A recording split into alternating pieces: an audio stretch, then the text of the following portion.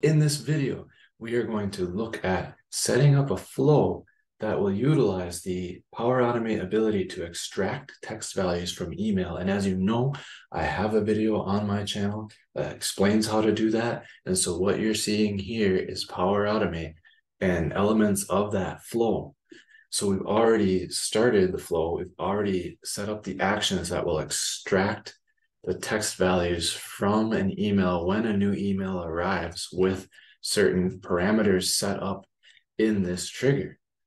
So follow the steps in that video, which I will link below, and then you can finish setting up this flow, which is going to be a certificate issuer. So our flow is going to extract the name and the email of a learner who has earned a certificate, and then it's going to populate the certificate with that learner's full name, and then it's also going to email the certificate to that person. Before we can go any further by adding more actions, we need to actually create our certificate. So let's do that right now. And we're going to use Microsoft Word to do that. So when you open Word, you have the option for more templates. And if we click there, you can go over here and you can search certificates, and you can see a bunch of different options for certificates. And for this example, I'm just going to choose this first certificate template here, which is for a cat sitter. And I'm going to click create. And the first thing I'm going to do is I'm going to cut this name out of here. And I'm going to go to insert, and I'm going to insert a text box. And I'll just grab the simple text box. And the next thing I'm going to do is I'm going to put text in here, simply name. And of course, you can alter this. You can make different colors. You can change the font size so we can make the font a little bit bigger, for example. You can play around with that as much as you want. And just so you know, if you wanted to also extract a date from your email, you can set up that compose action and populate the date here as well. But for this, just for this example, just for keeping things simple, we're only going to populate the name. So now that we have the name in there, what we need to do is go to our developer tab. And if you don't have the developer tab, you can go to File, Options, and then Customize Ribbon. And on the right-hand side menu, you see developer, you just check the box and you click OK. And now you'll have the developer tab. So I've selected this text box, and I'm going to go to the developer tab, and I'm going to go to plain text content control. And once I've done that, you can see it's selected the text there with a little box around it. And now I'm going to go to properties, and I'm going to put the text name into the title field, and for tag also name, and then I'm going to click OK. So now we have that set up. And next thing we're going to do is save this. So I'm going to save as, and you want to save this in your OneDrive. So I'm going to click browse, give your certificate a name. We're going to call this cat sitter template, and then save it somewhere, and of course keep note of where you're saving it. I'm going to save it here just on my desktop for this example, and now we can go ahead and close this. Now we can add a new step to our flow, and the next step is going to be a Word connector. So we go to Word Online Business, and then we select populate a Microsoft Word template. This is a premium connector, so you have to have premium to do this. And the location, we search OneDrive for business, and then our document library is going to be OneDrive, and then we search for our file. So this is where, keep note of where you saved that file. So this is on my desktop, and here is cat sitter template. So I select that, and once I select that, it's going to add this field for name that we added to the certificate. And so this is where you're going to grab the output from your compose name action.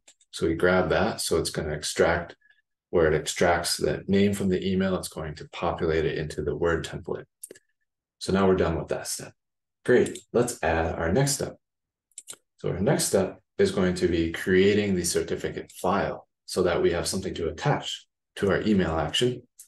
So for that, we can search create file, and this is going to be a OneDrive for Business action. So we select that. And so I'm going to save this file on my desktop. So I'm just going to select the desktop folder, and you can save it wherever you'd like. And the name of the certificate, we're going to say cert and underscore, and then I'm going to have it always be a dynamic file name, so we don't have any issues with that. So the dynamic file name is going to be the person's name, and then make sure that you give the file name docx.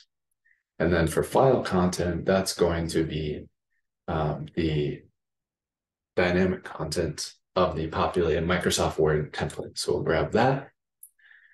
Great. Now, before we can send the email, we need to convert this file because we want to make sure that we're sending a non-editable file to them. So we're going to convert the file to a PDF. So from a Word document to a PDF. So let's search OneDrive and OneDrive for Business and convert file. And here we have convert file preview. That should be the right one.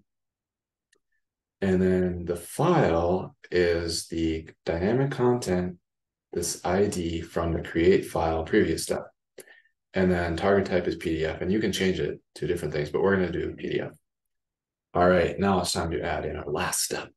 So we want send an email. This is going to be an Outlook action, send an email v2. And now in the 2, we're going to use dynamic content, and that is going to be the output of the email, compose email action. So we grab that. So we'll always send to that specific learner. And our subject, we can just say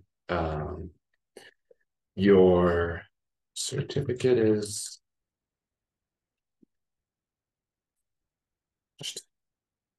and then here we can spell it out using dynamic content, and we're going to send it to dear and the person's name. Your certificate is attached. Thank you. And then we go to advanced options. You can set it to send from whoever. I'm going to send it to myself. If you don't set anything, it will send from you anyways. And then we need to attach. So we attach our file. So for attachment's name, we select from the dynamic content of the convert file action as file name and file content for attachment's content. Now we should have everything that we need. So we're going to give this a run and see what happens. So let's go ahead and save. And we need to trigger our flow using the details that we included in our trigger. So the subject is test cert. So if I go here and do new email and to test, I'm just going to send this to myself. And the subject is test cert. And of course, in the body, I need some data. So I'm going to do my name and my email address.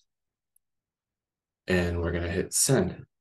Now we can go back to our flow and see it run.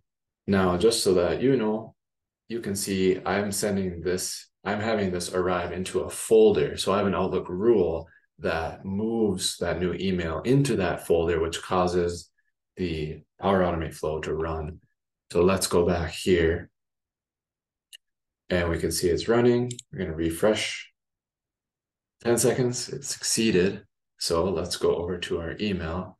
So I'm going to open that email up right here and we can see the email. It populated my name right here.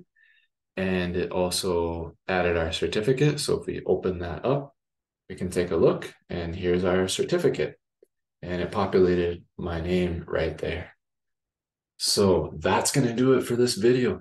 Thank you so much for watching. I hope you found something useful in this video. And as always, we will see you in that next one. Take care, everyone. Bye-bye.